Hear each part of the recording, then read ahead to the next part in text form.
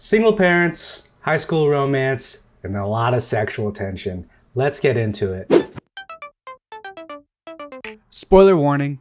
If you don't know, Wong Fu is just a bunch of film lovers who make shorts and sketches from time to time and watch way too many movies. How do we get any work done? We're constantly breaking down and overanalyzing things we see, and we thought, why not share that with you guys? You'll get our reacts, our reviews, and our recs, and hopefully we'll become better filmmakers in the process. So it's Asian Pacific American Heritage Month, and Netflix just released a new batch of Asian-led content to keep us entertained for the entire month of May. And if you're stuck indoors with nothing else to do like us, then one afternoon. Netflix follows up the success of To All the Boys.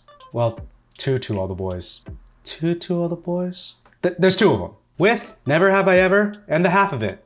As To All the Boys is about an Asian American girl who loves to read, is raised by a single parent, and needs to keep a secret while crushing on the hottest kid in school. Never Have I Ever and The Half of It are about Asian American girls who love to read, are raised by single parents, and need to keep a secret while crushing on the hottest kid in school. There's a difference. Let's start here. Never Have I Ever is a series created by Mindy Kaling and is based on her childhood. The series follows Devi Vishakumar, a 15-year-old Indian girl whose life gets turned upside down after her father, Senhil Ramamurthy, or that guy from Heroes, or that guy from Flash, passes away, and she mysteriously loses her ability to walk. After making a miraculous recovery, Devi sets out to change her social status by hooking up with Paxton Hall Yoshida, the love interest who has an ethnicity that the show really doesn't want us to forget. I'm part Japanese. Whoa, you are? Whoa, Paxton speaks Japanese? What do you think Yoshida is, bro? Guess his last name makes more sense now. I'm sorry, I didn't realize you were Asian, bro. I'll try to be more observant in the future. Does everyone know he's half Japanese? Devi's mission creates some uncomfortable scenarios. I wouldn't want to pee in the middle of doing it. Yeah, that'd be bad. But they become even more uncomfortable when you find out the actor's actual age gap. Whoa! I just think that's a fair exchange. If Hollywood's gonna give Asians less roles, then we get to play high schoolers until we're 40.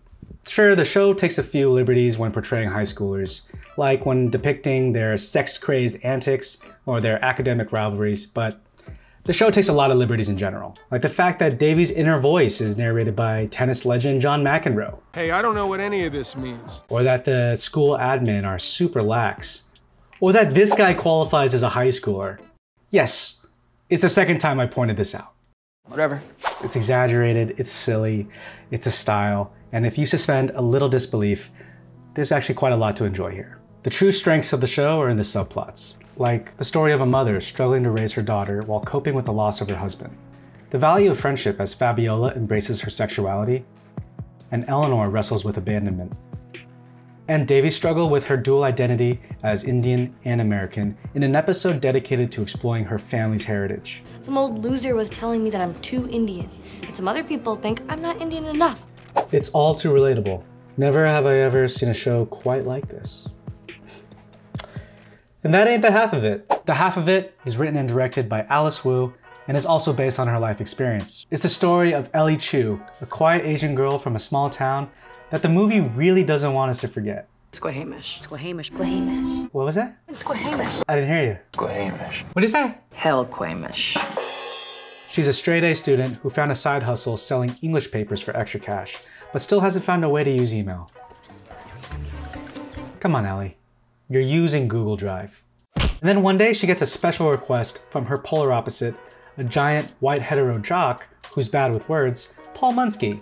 He calls on Ellie to help him write a love letter to the prettiest girl in school, Aster Flores, a girl that Ellie also happens to have interest in. Awkward! That's gonna be a problem later. Strapped for cash, Ellie agrees to be Paul's ghostwriter, which sparks an unlikely friendship between the two.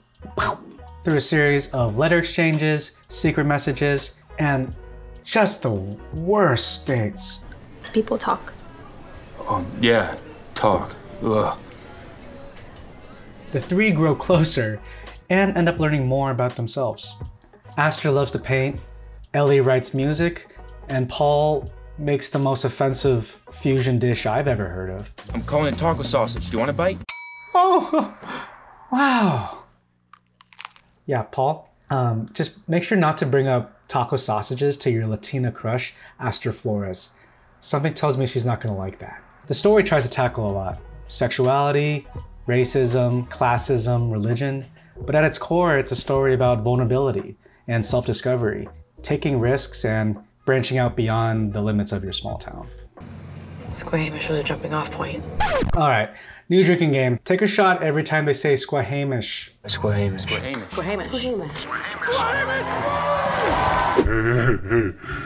that taco sausage sounds really good right about now. To be honest, I was originally skeptical about this movie. The half of it, half Sierra Burgess with all that catfishing, and half To All the Boys with all the love letters, your cult, and getting in hot tubs with your shirt on. It's hard to miss the similarities, but what sets this movie apart is that at its center is a dimensional, queer female minority lead that we don't often get to see, with a voice that we don't often hear. And a platonic friendship that matches the ranks of Han and Chewie, Mando Baby Yoda, Rocket and Groot, or Mike and Sully, meaning the secret to friendship is disproportionate heights. Also, this movie has the most chaotic church finale of all time, and that's including Kingsman.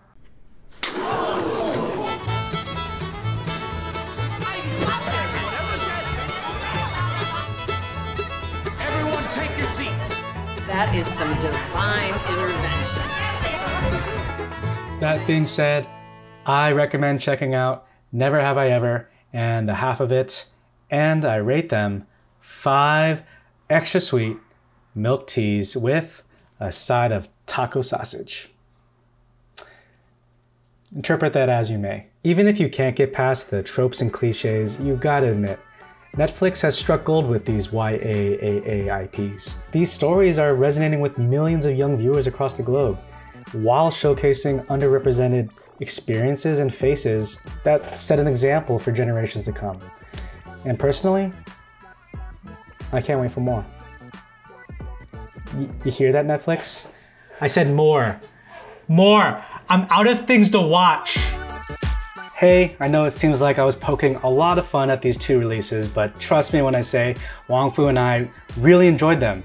So comment below if you've seen it and let us know what you thought. Also, let us know what you think of this content and if you want to see more of it. As always, be sure to check out our store. Right now, we are selling a limited edition mug as a memento and a thank you for always Wong Fu-ing from home. Not only that, but it's the last chance to buy our movie, Everything Before Us, on Blu-ray. It's discounted and it's loaded with a bunch of features. So, with that, we'll see you next time.